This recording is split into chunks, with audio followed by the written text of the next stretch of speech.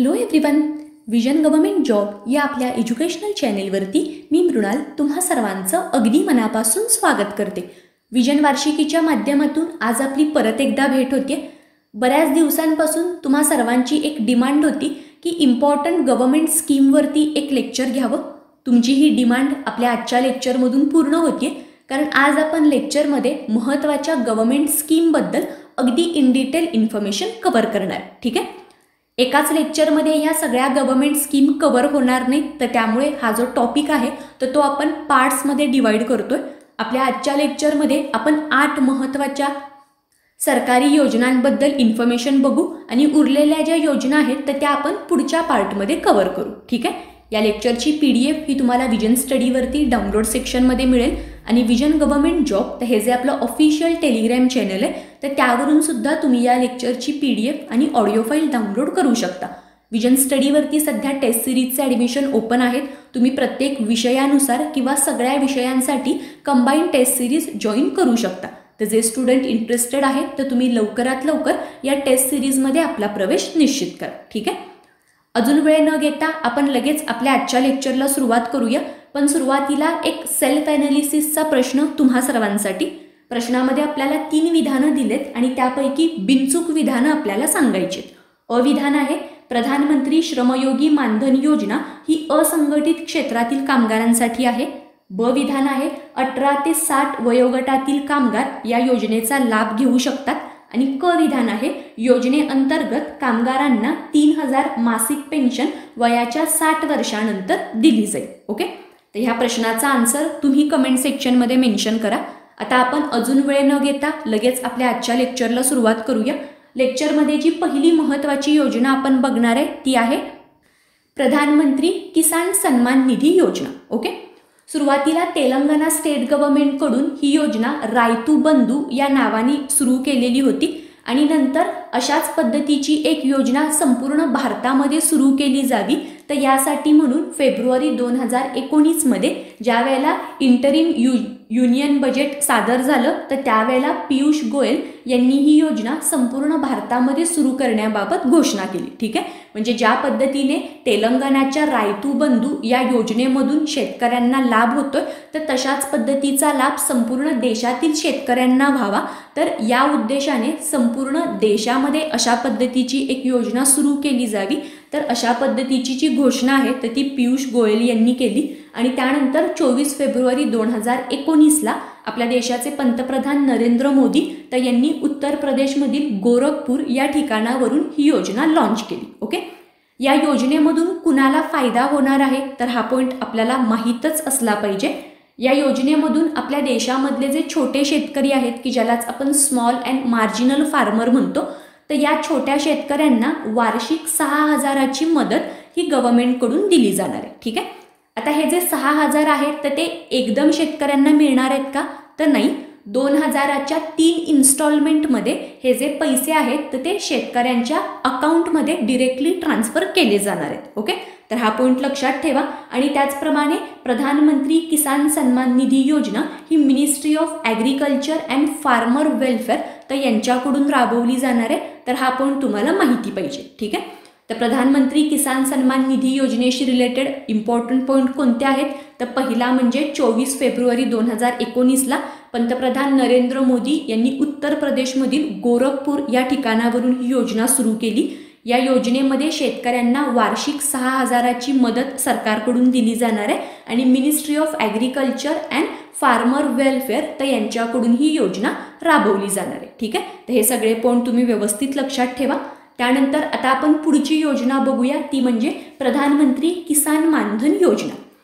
12 September 2019ला पंतप्रधान नरेंद्र मोदी यांनी झारखंडमधलं जे रांची हे ठिकाण आहे तर या ठिकाणावरून प्रधानमंत्री किसान मानधन योजनेची सुरुवात केलेली होती.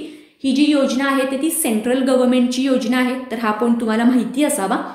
या योजनेचं जे ॲडमिनिस्ट्रेशन आहे तर ते कुणाकडून केलं जाणार आहे तर ते आपण बघू.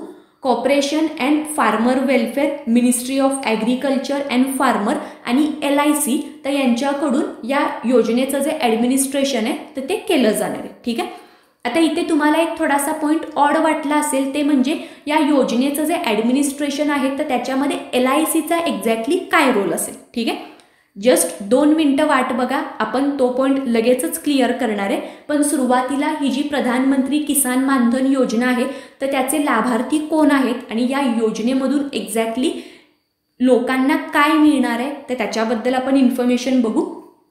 ही जी योजना आहे तर या योजनेअंतर्गत देशामधले जे छोटे शेतकरी आहेत तर त्यांना वयाच्या 60 वर्षानंतर महिन्याला 3,000 पेन्शन दिली जाणार आहे. ठीक आहे, म्हणजे प्रधानमंत्री किसान मानधन योजना ही शेतकऱ्यांना पेन्शन देण्याबाबत आहे.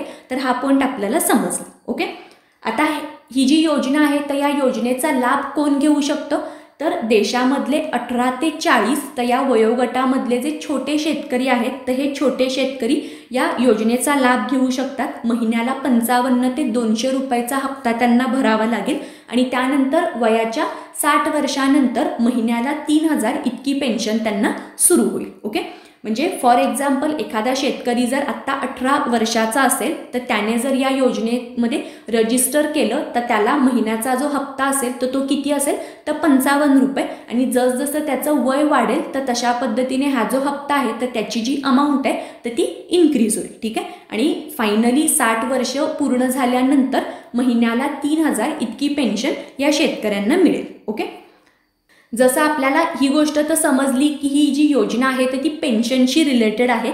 तर हा जो पेन्शन फंड आहे तर हा पेन्शन फंड मॅनेजरचं जे काम आहे तर ते LIC कडून केलं जाणार आहे. ओके, म्हणजे आपला मघाचा जो प्रश्न होता की या योजनेमध्ये LICचा एक्झॅक्टली रोल काय आहे, तर पेन्शन फंड मॅनेजरचं काम हे LIC कडून केलं जाणार आहे. ओके, देशामध्ये जवळपास 3 करोड शेतकरी या योजनेचा लाभ घेतील. तर अशा पद्धतीची आकडेवारी गव्हर्नमेंटनी सांगितलेली आहे. आणि जसं आपण आत्ताच बघितलं की या योजनेमध्ये शेतकऱ्यांना जो आपला हप्ता आहे तर तो महिन्याला द्यायचा आहे. तर शेतकरी आणि गव्हर्नमेंट तर यांचा जो शेअर असणार आहे तर तो 1:1 असणार आहे.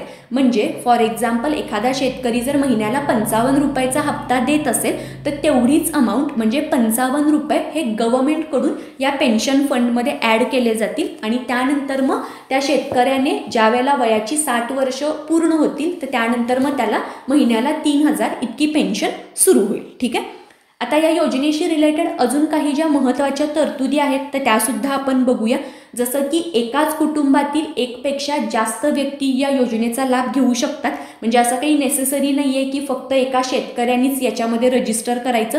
त्याची पत्नीसुद्धा या योजनेमध्ये रजिस्टर करू शकते आणि तीसुद्धा आपला जो हप्ता आहे तर तो देऊन या योजनेचा लाभ घेऊ शकते. ठीक आहे, अजून एक महत्त्वाचा पॉईंट लक्षात ठेवा, तो म्हणजे रिटायरमेंट डेटच्या आधीच जर एखाद्या शेतकऱ्याचा मृत्यू झाला तर त्याची जी पत्नी आहे तर ती पत्नी ही स्कीम पुढे सुरू ठेवू शकते किंवा जर तिची तशी इच्छा नसेल तर ती ही स्कीम बंद करू शकते. आणि आत्तापर्यंत त्या शेतकऱ्याने जेवढे काही हप्ते दिलेले आहेत तर ती अमाऊंट आणि त्या अमाऊंटवरती जो काही इंटरेस्ट जमा झालेला आहे तर ती सगळी अमाऊंट त्या शेतकऱ्याच्या पत्नीला मिळेल. ओके, तर अशा पद्धतीच्या या ज्या तरतुदी आहेत तर त्या या प्रधानमंत्री किसान मानधन योजनेमध्ये केलेले आहेत. ओके, तर हे सगळे पॉईंट तुम्ही व्यवस्थित लक्षात ठेवायचे. त्यानंतर आपण पुढची महत्त्वाची योजना बघूया, ती आहे जलशक्ती अभियान. जलशक्ती अभियानाबद्दल इन्फॉर्मेशन बघण्यापूर्वी आपण जलशक्ती मिनिस्ट्रीबद्दल थोडी इन्फॉर्मेशन बघूया.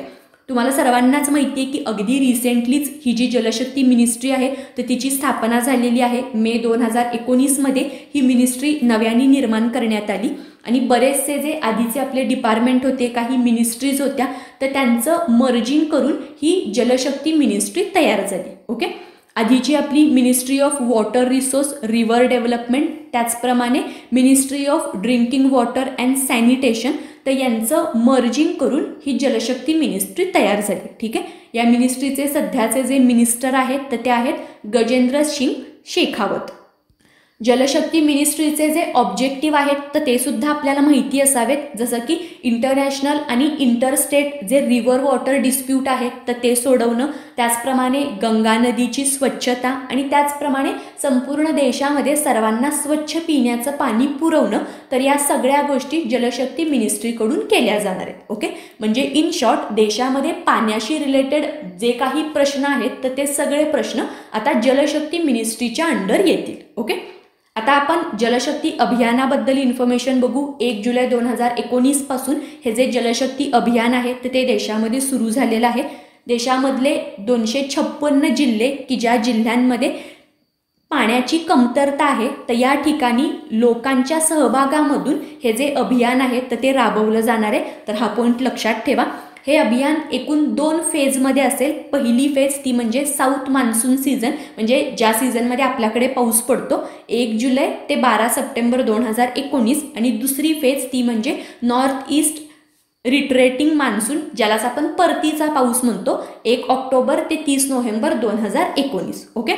जसं आपण आत्ताच बघितलं की ज्या भागामध्ये पिण्याच्या पाण्याची कमतरता आहे आणि एकूणच जे जलस्रोत आहेत तर त्याची पातळी कमी होत चालली आहे आणि त्यामुळे भविष्य काळामध्ये सुद्धा पाण्याची कमतरता भासू शकते. तर अशा ठिकाणी लोकांच्या सहभागामधून हे जे अभियान आहे तर ते राबवलं जाईल. इवन तुम्हाला ही गोष्ट सुद्धा माहीत असेल की जलजीवन मिशन, की ज्या मिशन अंतर्गत आपण 2024 पर्यंत भारतातील सर्व घरामध्ये नळानी पाणी पुरवलं जाईल. तर हे ध्येय आपण डोळ्यासमोर ठेवलेलं आहे. तर ही जी सगळी अभियानं आहेत, जे मिशन आहेत, तर ती पूर्ण करण्यासाठी 2024चं हे जे आपलं टार्गेट आहे तर ते अचीव करण्यासाठी तर एक पहिली स्टेप म्हणून आपण जलशक्ती अभियानाकडे बघू शकतो की त्या अंतर्गत देशामधले जे जलस्रोत आहे तर त्याचं संवर्धन करणं आणि त्याचप्रमाणे पाण्याचं संवर्धन करणं. तर याच्यासाठी म्हणून हे जे जलशक्ती अभियान आहे तर ते जुलै 2019 मध्ये सुरू झाले. ठीक आहे. आणि हे जे अभियान आहे तर ते जलशक्ती मिनिस्ट्रीच्या अंडर येतं. तर ही गोष्ट तुम्हाला समजलेलीच असणार आहे. इवन रिसेंटलीच जलशक्ती मिनिस्ट्री ही अजून एका कारणासाठी खूप चर्चेमध्ये होती, ती म्हणजे 26 जानेवारी राजपथावरची परेड. तर या परेडमध्ये जलशक्ती मिनिस्ट्रीला एक अवॉर्ड मिळालेला आहे. तर हा अवॉर्ड का मिळालेला आहे तर ही इन्फॉर्मेशन तुम्ही कमेंट सेक्शनमध्ये सांगा. ऑलरेडी आपण त्यावरती लेक्चर बघितलेला आहे तर त्यामुळे ही इन्फॉर्मेशन तुम्हाला माहीतच असणार आहे. तर एक रिव्हिजन म्हणून या प्रश्नाचा आन्सर कमेंट सेक्शनमध्ये मेन्शन करा. ओके. पुढे आपण प्रधानमंत्री श्रमयोगी मानधन योजनेबद्दल इन्फॉर्मेशन बघूया. श्रमयोगी या शब्दावरूनच तुमच्या लक्षात आलं असेल की कामगारांशी रिलेटेड ही योजना आहे. देशामध्ये मिनिस्ट्री ऑफ लेबर तर यांच्याकडून ही प्रधानमंत्री श्रमयोगी मानधन योजना राबवली जाणार आहे. आणि या योजनेशी रिलेटेड खूप महत्त्वाचा पॉईंट की ज्याला तुम्ही स्टार मार्क करून व्यवस्थित नोट डाऊन करा, तो म्हणजे देशामध्ये असंघटित कामगारांसाठी म्हणून ही योजना सुरू केली. ठीक आहे. की ज्यालाच आपण अनऑर्गनाइज सेक्टर असं म्हणतो. आता या सेक्टरमध्ये एक्झॅक्टली कोण लोक येतात तर फॉर एक्झाम्पल जे फळं विकणारे असतील किंवा भाज्या विकणारे, दूध विकणारे, जे फेरीवाले आहेत किंवा पेपर टाकतात किंवा छोटे मोठे कामगार किंवा कुंभार, टेलर, तर हे जे सगळे लोक आहेत, मासेमार, तर ह्या सगळ्या लोकांचा समावेश हा या अनऑर्गनाइज सेक्टरमध्ये की ज्यालाच आपण असंघटित क्षेत्र म्हणतो तर त्याच्यामध्ये होतो. आणि या असंघटित क्षेत्रातील कामगारांसाठी म्हणून ही योजना गव्हर्नमेंटनी सुरू केली. ठीक आहे. 18 ते 40 तर या वयोगटामधले जे कामगार आहेत तर ते कामगार या योजनेमध्ये रजिस्टर करू शकतात. आणि त्या व्यक्तीचं जे मंथली इन्कम आहे तर ते 15,000 पेक्षा कमी असणं तर ही एक महत्त्वाची कंडिशन या योजनेच्या लाभार्थींसाठी आहे. तर हा पॉईंट लक्षात ठेवा. आपल्या देशाचे पंतप्रधान नरेंद्र मोदी तर यांनी गांधीनगर की जे गुजरातमध्ये आहे तर तिथून ही योजना सुरू केली. आणि या योजनेअंतर्गत सुद्धा जे असंघटित क्षेत्रातील कामगार आहेत तर त्यांना वयाच्या 60 वर्षांनंतर महिन्याला 3,000 इतकी पेन्शन गव्हर्नमेंटकडून दिली जाणार. ठीक आहे. तर हा पॉईंट आपल्यासाठी महत्त्वाचा आहे. आणि याच्यासाठी 18 ते 40 तर या वयोगटामधले जे लोक आहेत तर त्यांना 55 ते 200 रुपयाचा जो हप्ता आहे तर तो द्यावा लागणार आहे. तर हा पॉईंट सुद्धा तुम्हाला माहिती असावा. ठीक आहे. आता फॉर एक्झाम्पल जर एखाद्या व्यक्तीने 18 ते 40 तर या वयोगटामधले जे लोक आहेत तर त्यांनी 40 वर्षापर्यंत आपला हप्ता दिला, त्यानंतर वयाची 60 वर्ष झाल्यानंतर त्यांना ही जी पेन्शन आहे तर ती सुरू झाली. पण फॉर एक्झाम्पल 1-2 वर्षातच त्या व्यक्तीचा मृत्यू झाला तर त्या कंडिशनमध्ये काय होईल तर ही जी पेन्शन आहे तर त्या पेन्शनची जी अमाऊंट आहे तर त्यापैकी 50% जी अमाऊंट आहे तर ती त्या व्यक्तीच्या पत्नीला मिळेल. ओके. म्हणजे फॉर एक्झाम्पल एखाद्या व्यक्तीने जर रजिस्टर केलं असेल आणि त्याचा मृत्यू झाला तर 50% जी अमाऊंट आहे तर ती त्याच्या पत्नीला मिळेल. आणि जर पत्नीने रजिस्टर केलं असेल तर तिच्या पतीला ही जी 50% अमाऊंट आहे तर ती मिळेल. पण एखाद्या कंडिशनमध्ये दोघांचाही जर मृत्यू झाला, म्हणजे पती पत्नी दोघांचाही मृत्यू झाला, तर ही जी अमाऊंट आहे, जी 50% अमाऊंट आहे, तर ती त्यांच्या फॅमिलीला मिळणार नाही, तर ती सगळी अमाऊंट ही गव्हर्नमेंटकडे तशीच राहील. ठीक आहे. म्हणजे बऱ्याचदा असं होतं की जर दोघांचाही मृत्यू झाला तर जे नॉमिनी आहेत किंवा जी फॅमिली आहे तर त्यांना त्याचा लाभ होतो, पण प्रधानमंत्री श्रमयोगी मानधन योजनेमध्ये तसं होणार नाहीये. फक्त पतीने जर रजिस्टर केलं असेल तर पत्नीला आणि वाईस वर्सा, तर या दोघांनाच हा लाभ होईल. दोघांचाही मृत्यू झाला तर सगळे पैसे हे गव्हर्नमेंटकडे तसेच राहतील. ठीक आहे. तर हा जो पॉईंट आहे तो थोडासा डिफरंट आहे, तर त्यामुळे तो तुम्ही व्यवस्थित लक्षात ठेवा. ठीक आहे. आता आपण पुढची महत्त्वाची योजना बघू, पण त्या अगोदर आत्तापर्यंत आपण ज्या योजना बघितल्या तर त्यावरती आधारित आपण एक प्रश्न सोडवूया. प्रश्नामध्ये आपल्याला 2 विधानं दिलेत आणि त्यापैकी योग्य विधान आपल्याला सांगायचे. अविधान आहे, प्रधानमंत्री किसान मानधन योजनेअंतर्गत शेतकऱ्यांना वार्षिक 6,000ची मदत सरकारकडून दिली जाईल. तर हे जे विधान आहे तर हे विधान चुकीचं आहे. आणि त्यानंतरचं ब विधान की प्रधानमंत्री सन्मान निधी योजनेची सुरुवात उत्तर प्रदेशमधील बलिया या ठिकाणावरून करण्यात आली, तर हे स्टेटमेंट सुद्धा चुकीचं आहे, कारण प्रधानमंत्री सन्मान निधी योजनेची सुरुवात ही उत्तर प्रदेशमधील गोरखपूर या ठिकाणावरून झालेली आहे. ओके. तर प्रश्नामध्ये दिलेली ही जी 2 विधानं आहेत तर ही दोनही विधानं चुकीची आहेत आणि प्रश्नामध्ये आपल्याला योग्य विधानं सांगायची होती, तर त्यामुळे दोन्ही नाही, तर हे या प्रश्नाचं आपलं बरोबर उत्तर असणार आहे. ओके. आता आपण पुढे अटल भूजल योजना, तर याच्याबद्दल इन्फॉर्मेशन बघूया. एका रिपोर्टमध्ये असं म्हटलेलं आहे की आपल्या देशामध्ये जी संपूर्ण जमीन आहे तर या जमिनीमध्ये 65% इंडियामध्ये जो इरिगेटेड एरिया आहे तर तो ग्राउंड वॉटरमुळे इरिगेशन तिथे केलं जातं. म्हणजे त्याच्यामध्ये ग्राउंड वॉटरचं जे कॉन्ट्रीब्युशन आहे तर ते खूप जास्त आहे. तर त्यामुळे आपल्या देशामध्ये आपण जे ग्राउंड वॉटर आहे, जे भूजल आहे, तर त्याचं संवर्धन करण्याची खूप जास्त गरज आहे. आणि या योजनेअंतर्गत ग्राउंड वॉटर मॅनेजमेंटसाठी म्हणून पंचायतींना प्रोत्साहन दिलं जाणार आहे. ठीक आहे. 2024पर्यंत लोकांना प्रत्येक घरामध्ये पाणी पोहोचवण्यासाठी आपण ऑलरेडी एक जे मिशन सुरू केलेलं आहे तर त्या मिशनचा एक भाग म्हणून किंवा त्या मिशनला मदत करण्यासाठी म्हणून ही जी अटल भूजल योजना आहे तर तिची खूप मोठी मदत होणार आहे. कारण जसं आपण बघितलं की पावसाचं पाणी हे तर आपल्यासाठी महत्त्वाचं आहेच, पण जे भूजल आहे तर त्याचं जर आपण संवर्धन मोठ्या प्रमाणावरती केलं तरच जे जलस्रोत आहेत तर त्याच्यामध्ये पाण्याचा साठा वाढेल आणि तरच आपलं जे 2024पर्यंतचे जे टार्गेट आहे की प्रत्येक घरामध्ये आपल्याला नळाने पाणी पोहोचवायचं आहे तर ते आपण अचीव करू शकतो. तर याच्यासाठी म्हणून ग्राउंड लेवलवरती जे पंचायती आहेत तर त्यांना त्यासाठी म्हणून जास्त प्रोत्साहन दिलं जाणार आहे. त्याच्यासाठी म्हणून ही अटल भूजल योजना सुरू करण्यात आली. ठीक आहे.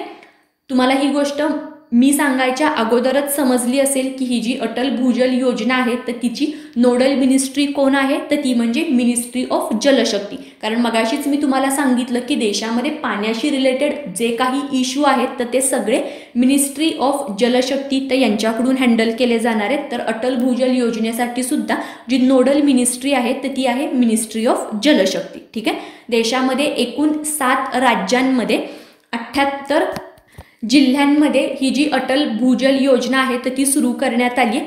ही 7 राज्य कोणती आहेत तर त्या राज्यांची नावं तुम्हाला कंपल्सरी माहिती पाहिजेत. ती म्हणजे राजस्थान, गुजरात, कर्नाटक, मध्य प्रदेश, आपलं महाराष्ट्र, उत्तर प्रदेश आणि हरियाणा. ओके. तर ही 7 राज्य तुम्ही व्यवस्थित लक्षात ठेवा. आणि जी अटल भूजल योजना आहे तर तिचा जर आपण इम्प्लिमेंटेशन टाइम पिरियड बघितला तर तो आहे 2020 ते 2025. ओके. तर अटल भूजल योजनेशी रिलेटेड हे पॉईंट आपल्यासाठी महत्त्वाचे आहेत. यावरती आपल्याला एक्झाममध्ये प्रश्न बनवू शकतो, तर तुम्ही व्यवस्थित लक्षात ठेवा.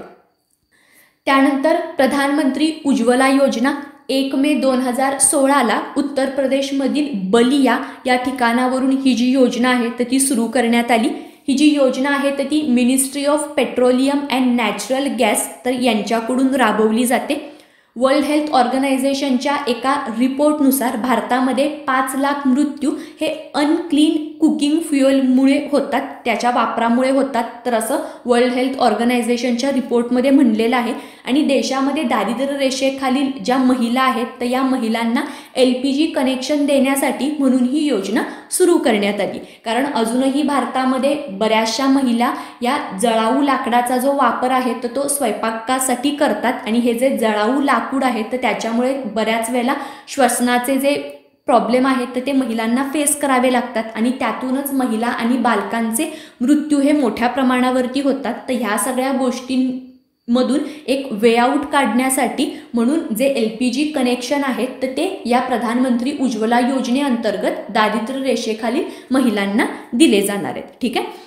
या योजनेमुळे महिलांचं सबलीकरण करणं, त्याचप्रमाणे त्यांच्या आरोग्याची निगा राखणं, लाकडी जे जळण आहे तर या जळणाच्या वापरामुळे होणारे जे दुष्परिणाम आहेत तर ते रोखणं आणि श्वसनाच्या तक्रारी दूर करणं, तर हे जे सगळे ऑब्जेक्टिव्ह आहेत तर ते साध्य केले जातील. आणि त्यासाठी म्हणून ही जी योजना आहे तर ती 2016 मध्ये गव्हर्नमेंटनी सुरू केली. ठीक आहे. मार्च 2019 पर्यंत 5 करोड ज्या दारिद्र्य रेषेखालील महिला आहेत तर त्यांना LPG कनेक्शन देण्याचं टार्गेट गव्हर्नमेंटनी ठेवलेलं होतं आणि पुन्हा थोड्याच कालावधीमध्ये हे जे टार्गेट आहे तर ते गव्हर्नमेंटनी वाढवलं आणि मार्च 2020 पर्यंत 8 करोड महिलांना LPG कनेक्शन देण्याचं टार्गेट गव्हर्नमेंटनी ठेवलेलं आहे. ठीक आहे. रिसेंटलीच ही जी प्रधानमंत्री उज्ज्वला योजना आहे तर ती खूप चर्चेमध्ये होती, कारण त्याच्याशी रिलेटेड कॅगचा एक रिपोर्ट पब्लिश झालेला आहे. आपण ऑलरेडी त्याबद्दल सुद्धा एक स्पेशल लेक्चर बघितलेलं आहे की कॅगच्या रिपोर्टमध्ये एक्झॅक्टली कोणकोणते जे की फाइंडिंग्स आहेत तर ते मेन्शन केलेले आहेत. मला खात्री आहे तुम्ही सर्वांनी ते लेक्चर ऑलरेडी बघितलेलं असणार आहे. जर कुणी बघितलं नसेल तर प्लेलिस्टमधून ते लेक्चरसुद्धा तुम्ही व्यवस्थित बघा, कारण कॅगचा रिपोर्ट खूप महत्त्वाचा आहे आणि या योजनेशी रिलेटेड ती एक रिसेंट अपडेट आहे, तर त्यामुळे त्यावरती आपल्याला प्रश्न बनू शकतो. ठीक आहे. तर ही जी प्रधानमंत्री उज्ज्वला योजना आहे तर ती एक्झामच्या दृष्टीने महत्त्वाची आहे की जी 2016 मध्ये उत्तर प्रदेशमधील बलिया या ठिकाणावरून लॉन्च झाली. ओके. त्यानंतर पुढे आपण उडान योजनेबद्दल इन्फॉर्मेशन बघूया. उडानचा जो फुल फॉर्म आहे तर तो आहे उडे देश का आम नागरिक. ओके. हवाई क्षेत्राचा विकास करणं आणि त्याचप्रमाणे देशामधली जी छोटी शहरं आहेत तर त्यांना विमानसेवेने एकमेकांशी जोडणं, तर या उद्देशासाठी म्हणून ही जी उडान योजना आहे तर ती देशामध्ये सुरू करण्यात आली. ठीक आहे. मिनिस्ट्री ऑफ सिव्हिल एव्हिएशन तर यांच्याकडून ही जी योजना आहे तर ती राबवली जाते, तर हा पॉईंट तुम्हाला माहिती असावा.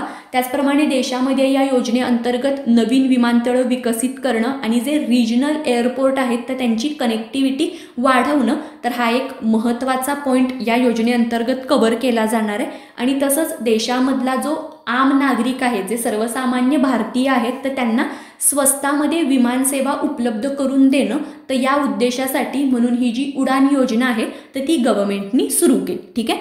रिसेंटलीच तुम्ही कृषी उडान योजना सुद्धा ऐकली असेल. आपलं यावर्षीचंच जे युनियन बजेट आहे तर त्याच्यामध्ये आपल्या वित्तमंत्री निर्मला सीतारामन तर त्यांनी कृषी उडान तर या योजनेबद्दल अनाउन्समेंट केलेली आहे. तुम्हाला ही गोष्ट सर्वांनाच माहिती आहे की 2022 पर्यंत आपल्याला शेतकऱ्यांचं जे उत्पादन आहे तर ते डबल करायचं आहे आणि त्या उद्देशाने ते जे टार्गेट आहे तर ते अचीव करण्यासाठी म्हणून ही जी कृषी उडान योजना आहे तर ती गव्हर्नमेंटनी सुरू केली आहे.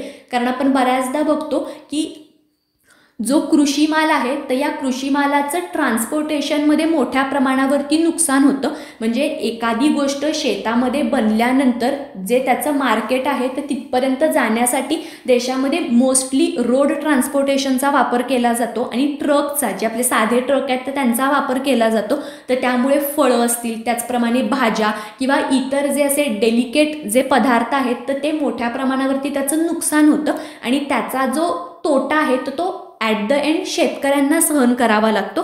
तर त्यामुळेच ही जी कृषी उडान योजना आहे तर ती गव्हर्नमेंटनी सुरू करण्याची जी अनाउन्समेंट आहे तर ती केलेली आहे की ज्याच्यामध्ये आपण विमानसेवेचा जो वापर आहे तर तो या ट्रान्सपोर्टेशनसाठी केला तर जो शेतमाल आहे तर तो लवकर डेस्टिनेशनवरती पोहोचेल, की ज्याच्यामध्ये जे नुकसान आहे की ट्रान्सपोर्टेशनमध्ये जे डॅमेज होतो तर तो कमी होईल आणि पर्यायाने शेतकऱ्यांचं जे होणारं नुकसान आहे तर ते आपण कमीत कमी करू शकतो. ठीक आहे. तर या उद्देशाने ही कृषी उडान आणि त्याचप्रमाणे किसान रेल तर ह्या ज्या दोन योजना आहेत तर त्या गव्हर्नमेंटनी या बजेटमध्ये अनाऊन्स केलेल्या आहेत. तर हा पॉईंट सुद्धा तुम्ही लक्षात ठेवा.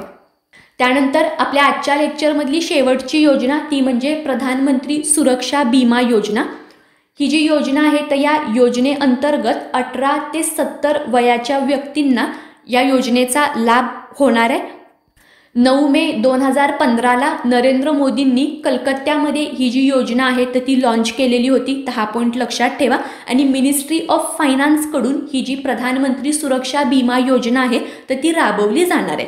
आता या योजनेमध्ये अपघाती मृत्यू आणि विकलांगता तर या कंडिशनमध्ये लाभार्थींना इन्शुरन्स मिळणार आहे. फॉर एक्झाम्पल, जर एखाद्या लाभार्थीची ॲक्सिडेंटल डेथ झाली किंवा परमनंट जर डिसेबिलिटी आली तर त्या केसमध्ये 2 लाख लाईफ कव्हर 1 वर्षासाठी दिला जाईल. आणि जर पार्शियल डिसेबिलिटी असेल तर त्या कंडिशनमध्ये 1 लाखाचा जो कव्हर आहे तर तो या लाभार्थींना मिळणार आहे. ठीक आहे. आणि याच्यासाठी म्हणून लाभार्थींनी वार्षिक 12 रुपयाचा जो प्रीमियम आहे तर तो द्यायचा आहे. तर हा पॉईंट लक्षात ठेवा. पण ही जी योजना आहे तर या योजनेशी रिलेटेड एक महत्त्वाचा पॉईंट तुम्हाला कंपल्सरी माहिती असावा, तो म्हणजे की जर एखाद्या व्यक्तीने आत्महत्या केली असेल तर त्या कंडिशनमध्ये हा जो इन्शुरन्स आहे तर तो त्या व्यक्तीला मिळणार नाही आहे. ॲक्सिडेंटल डेथ किंवा परमनंट आणि पार्शियल डिसेबिलिटी तर याच कंडिशनमध्ये या लाभार्थींना या योजनेचा लाभ मिळेल. ठीक आहे. जर एखाद्या व्यक्तीने आत्महत्या केली असेल तर या योजनेचा लाभ त्या व्यक्तीला मिळणार नाही आहे. ठीक आहे. तर हा पॉईंट लक्षात ठेवा. आणि ही एक इन्शुरन्स स्कीम आहे, ती म्हणजे प्रधानमंत्री सुरक्षा विमा योजना की जी 2015मध्ये कलकत्त्यामध्ये लॉन्च करण्यात आली. ओके. आणि या योजनेचा लाभ कोण घेऊ शकतं तर 18 ते 70 वर्षाचा कोणीही व्यक्ती, म्हणजे कुणीही व्यक्ती, म्हणजे तो दारिद्र्य रेषेखालीच असला पाहिजे किंवा असंघटित क्षेत्रामधला असला पाहिजे असं काही नाही आहे. भारतामधला कोणीही 18 ते 70 या वयोगटामधला व्यक्ती या योजनेसाठी अप्लाय करू शकतो. ठीक आहे. तर ही जी सगळी इन्फॉर्मेशन आहे तर ती तुम्ही व्यवस्थित लक्षात ठेवा. ओके. आपल्या आजच्या लेक्चरमध्ये आपण 8 ज्या महत्त्वाच्या गव्हर्नमेंट स्कीम आहेत तर त्या अगदी इन डिटेल कव्हर केलेत. मला खात्री आहे ही प्रत्येक स्कीम तुम्हाला व्यवस्थित समजली असेल. ती स्कीम कुणाकडून राबवली जाते, तिची सुरुवात कधी झाली आहे, त्याचे लाभार्थी कोण आहेत आणि ज्या महत्त्वाच्या तरतुदी आहेत तर त्या तुम्हाला व्यवस्थित समजल्या असतील. आपलं आजचं लेक्चर तुम्हाला डेफिनेटली आवडलं असणार आहे. पुढच्या लेक्चरमध्ये आपण इतर ज्या महत्त्वाच्या गव्हर्नमेंट स्कीम आहेत तर त्या अशाच पद्धतीने इन डिटेल कव्हर करणार आहे. तोपर्यंत ह्या ज्या सगळ्या स्कीम आहेत तर त्या तुम्ही रिवाईज करा, कारण हा फॅक्च्युअल डेटा आहे आणि भरपूर स्कीम आहेत तर त्याच्यामुळे एंडला थोडंसं आपलं कन्फ्युजन होऊ शकतं. तर वरचे वर जर तुम्ही रिव्हिजन केली तर हा सगळा डेटा तुम्हाला व्यवस्थित लक्षात राहील. ठीक आहे. लेक्चरच्या शेवटी तुम्हाला परत एकदा रिमाइंड करून देते की विजन स्टडीवरती टेस्ट सिरीजचे ॲडमिशन ओपन आहेत. तुम्ही जर इंटरेस्टेड असाल तर लवकरात लवकर या टेस्ट सिरीजमध्ये आपला प्रवेश निश्चित करा. ठीक आहे. आणि आपलं आजचं लेक्चर कसं वाटलं हे कमेंट करून जरूर कळवा. आणि सुरुवातीला आपण जो सेल्फ ॲनालिसिसचा प्रश्न दिलेला होता तर त्याचा आन्सरसुद्धा कमेंट सेक्शनमध्ये मेन्शन करायला विसरू नका. ठीक आहे. तर याच लेक्चरच्या पुढच्या पार्टमध्ये आपण लवकरच भेटू. थँक्यू. आता VISIONSTUDY.in मुळे अगदी माफक दरात MPSCचा अभ्यास करणे शक्य झाले आहे. मी ॲडमिशन घेतले, तुम्हीही घ्या. अधिक माहितीसाठी VISIONSTUDY.in च्या संकेतस्थळावर भेट द्या. Please visit VISIONSTUDY.in.